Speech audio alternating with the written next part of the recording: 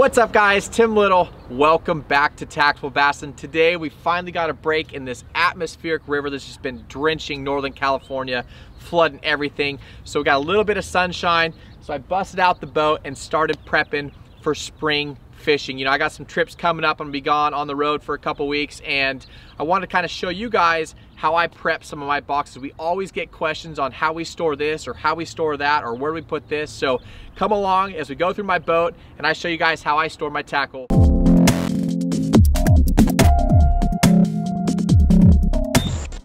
So one thing that's super important, especially when you're on the road and traveling, is adding added security to your boat. So this is a locker bar. You know, you can lock your compartments, but this is just an added security to keep people out and protect your expensive fishing gear. Anything that deters someone is worth it in my mind. So today I'm gonna go through my compartments, kind of show you guys how I store and organize my stuff in my boat.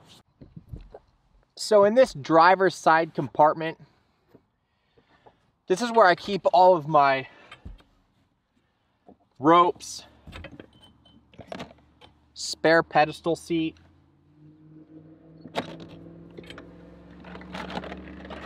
I got spare spools of line. You know, you can go to the dollar store and get these little compartments or little plastic crates that really keep things organized. Here I have all of my big spools. If I'm sitting here and I need to spool up a bunch of reels, this thing's sweet. I can go. I have all my braid, 65, 50, 30, 16, 12, and then I have a big spool of fluorocarbon. And then my locker bar system sits in here as well.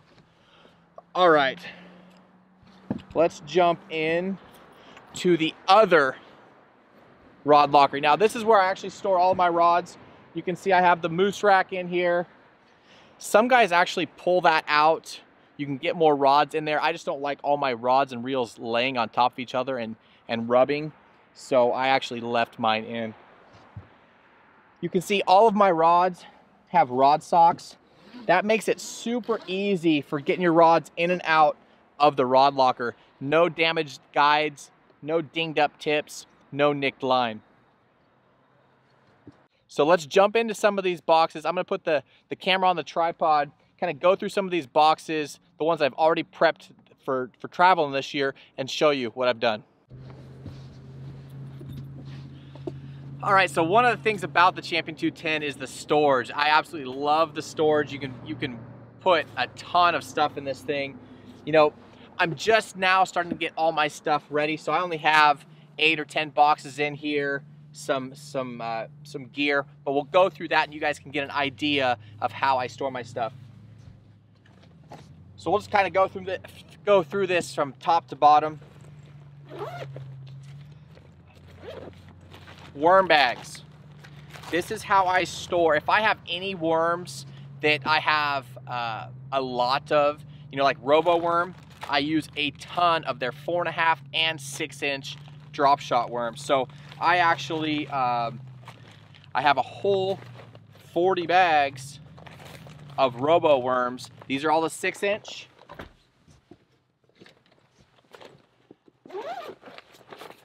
And right here, actually these are all the 6-inch.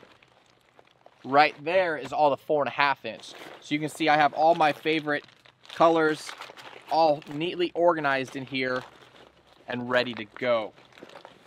These bags really work if you have a lot of one worm. If you're fishing just a lot of random stuff, these Bass Mafia bags are awesome. So I have a bag here with just a bunch of finesse worms. I got some drop shot worms, some Ned worms, some little Kitex. So this is just a do everything bag. I just threw a bunch of stuff that was laying around into this bag. If you guys do get these, which I highly recommend, leave a little bit of air in your bag so they don't fully smash and mess up your worms. You want to have some kind of cushion in there. So that's pretty much how I store my worms. Like I said, if I have a lot of worms of one type, I will leave them in that KVD, that worm bag. And this is actually the 40. They actually make one that's half this size that I have that holds 20 bags. So you can keep all of your Ned rigs, like the Last-Tex stuff that doesn't want to go in another Plano box because of the material, or store with other baits. Give it its own bag. This next bag is something I'm kind of playing around with. You know, I haven't found the perfect system yet for storing all of my specialty hooks and terminal tackle like split rings and things like that. So what I've done, I went to the dollar store and got a bunch of Ziploc bags. So inside this bag, and by the way, these bags are sweet. They're super durable. I've had this one now for almost 2 years. It's got an inner Ziploc and then an outer zipper, so things are super sealed. But I just went and I don't know if you guys can see this or not. I took and bought a bunch of Ziplocs and put like things in their own Ziplocs. So if I need a specific hook, I grab the bag. If I need a beast hook, here they are. They're all in this bag. So I can just go through weighted beasts, all of my hyper wire split rings. It just makes organization very easy, and it's not all smashed into one box. You know, here's all of my owner. These are my weedless drop shot hooks, worm hooks. Big straight shank worm hooks. But all of my terminal tackle and specialty hooks, spare Ned rig hooks, I've done this way, and it's not a perfect system. You know, I've had boxes in the past. I've tried putting everything in a box and organizing it. I just tend to run out of room, or I get water in the box, moisture in the box, and then everything's shot. So this is how I'm going to do it this year. It's how I did it last year and didn't have any issues. It made it really easy to get to the things that I needed to get to. So enough with that. You guys have seen before, or in the past, how I organize my hook box. I just made a new one, went through and checked all my hooks, made sure I didn't have any rusty hooks. You know, we spend a lot of money on hooks. That is, when it's all said and done, that is one of the most important things to penetrating that fish's mouth and getting them in the boat. So you want to keep them sharp. I really like these waterproof boxes by Plano. You know, they make a ton of different boxes, but my high-end gear, like crankbaits and lipless cranks, those types of baits, expensive stuff, jerk baits, you know, Vision 110s, those sorts of things, I will spend the extra money and get the nicer box, a little more sturdy, and it's waterproof. But we can see what I did here. I have my red hooks up top, and then I have my 1X, my 2X, 3X hooks, all organized by size. Keeps it really easy when you need to change hooks on your baits. Coming up, I'm just gonna dig in here, guys, and show you guys this stuff. Again, I already talked to you guys about these boxes. I put all of my 1.5s, all of my specialty crankbaits, I put them in boxes like this. We'll talk about some of this stuff here shortly. Again, jackhammers, 110, Stacy's, all of those baits that you're spending a lot of money in, you don't want to get damaged or get a bunch of rust on. Invest in good boxes. One more. Let's break it up. Let's talk about storing soft swim baits, which is a question that I get all the time. How do you store your soft swim baits in the boat? Very easy, guys. Just like that. You know, when I store them at home, you guys have seen that video I've done. I did probably, I don't know, 6 or 7 years ago, how I hang them on pegboard with the tool organizer. When I am in the boat and I am using soft swim baits, that's how I store them. Tails don't get bent, they don't rub up on everything, and the fins stay straight. Folds in half, Velcros over. Super easy to store your baits. Same thing, you guys have seen this before. My glide baits, my expensive glide baits, the baits that I have you know, custom painted or paid a lot of money for, I don't want them to be sliding around in a box or against each other and messing up the detail of the bait, the paint of the bait, doling the hooks, or any of that. So that is how I store soft swim baits. That is how I store hard swim baits, glide baits, expensive baits. Huddleston's the same. You know, these are all Magnums, and I have a whole thing of Huddleston's as well.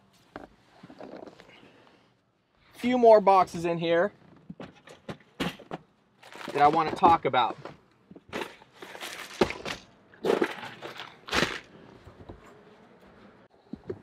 All right, the next box I want to talk about is the Bass Mafia box. These things are super durable, waterproof. I mean, you could drive a car over them. So I use these for my lipless cranks. These are my babies. You guys know how much Matt and I love lipless cranks, LV500s, Mega, just all of them.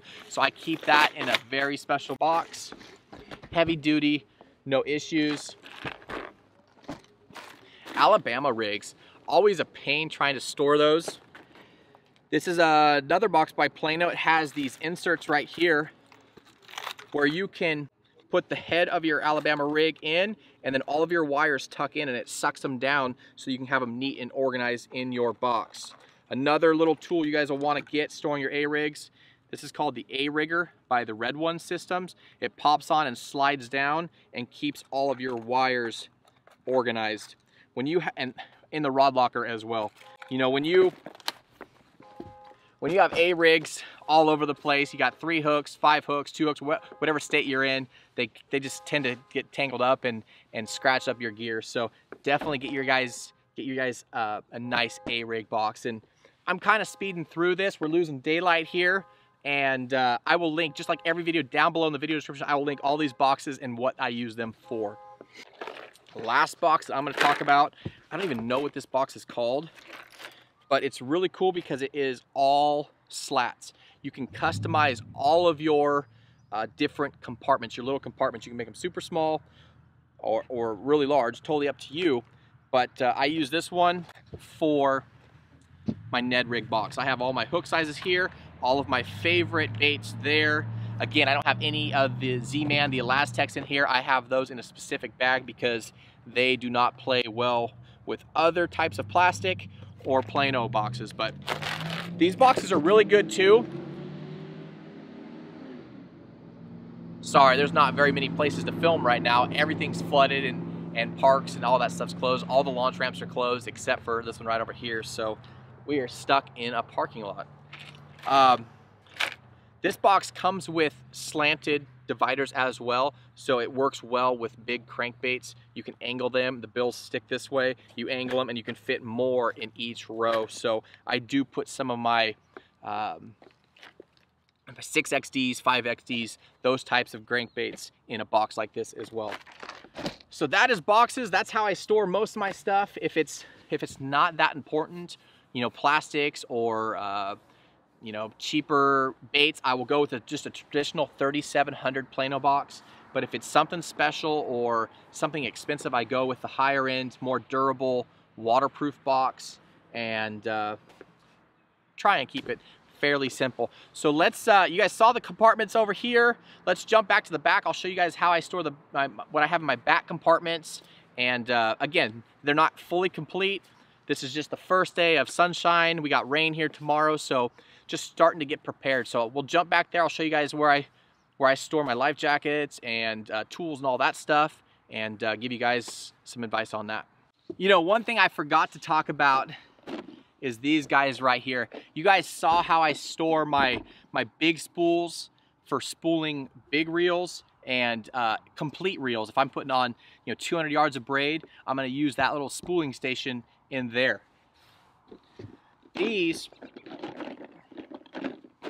are how I store my leader line. So this is all of my mono, 40 all the way down to 12, 40, 30, 25, 20, 15, and 12. That's my mono, that's my my big stuff, and my mono filament for glide baits and different things like that. And then here is my fluorocarbon, typically 15, 12, 10, 8, 6, and 4. So these are the boxes I use when I am tying leaders to braid. Kind of skipped through that before. I showed you guys the big spool and the how I store the bulk spools, but that's how I store my leader line and my individual 200-yard spools. All right, one more thing that I forgot to cover. These little guys right here. These little boxes are cool. They have built-in compartments that are molded into the box itself, but you can get real small compartments. So I keep a handful of these in the boat. I have one for shaky heads, one for drop shots. You know, I have all of my weights, hooks, mosquito light hooks, weedless hooks, all that stuff in a drop shot box. So I'll have a shaky head box, I'll have a different type of worm box, but these little boxes right here are great for storing all of your technique specific terminal tackle. All right, so back here, I have 2 large compartments. These are the live wells. You know, it's like 46 gallons or 50 gallons, something like that. Giant live wells for giant bass. So that's, I took the divider out, but hopefully can fill those up with some big ones this year. So a lot of times I'm on the boat by myself. So I'm in the driver's seat. It kind of makes the boat kind of idle, off balance. So I try and keep all my heavier stuff over on this side, on the passenger side. That way it kind of squares that boat up and makes it sit flat in the water. So on this side, real quickly, I have a bag with all of my, with spare reels, spare handles, different types of spinning reels, and casting reels. I have life jackets, and then towels to wipe down the boat, to clean up stuff. I have some paper towels, and then these little guys right here. These will save you a ton of time. You can get those at the gas station. Those are just little funnels, paper funnels, in case you forget one at home. Now over here, this is where I keep all of my tools, my important stuff. So in this compartment, I have a jumper. You know, you never want to be out on the water without battery power.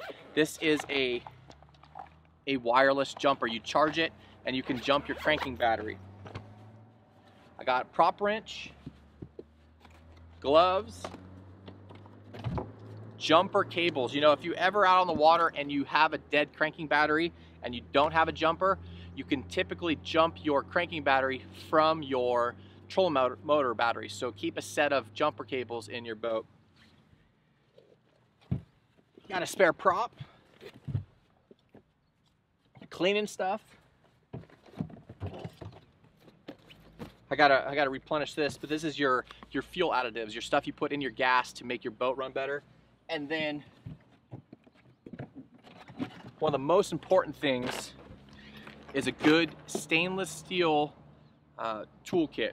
I got different prop nuts in here, stainless steel tools, zip ties, electrical tape, channel locks, pliers, all sorts of stuff in case I break down on the water. I'll be able to fix things and get my boat going again. So you guys, looking forward to getting out and hitting the open road this year. You know, Matt and I were trying to, we were trying to do it last year, and obviously with the accident and everything, kind of threw a wrench into things. But thank you guys for all your questions. You know, it's not a perfect system, but that is how I do my organization. You know, here in a couple weeks, I'll have this thing packed to the top. I'll have all my stuff spooled up and tied up, all the hooks swapped out. But there you have it, guys. That is how I store some of my stuff in my bass boat. If you guys have any questions, please leave those down below in the comment section. If you guys like this video or learned something from it, hit the like button. Remember, subscribe to our channel. We're doing 3 videos a week for you. We appreciate you guys. Have a good one.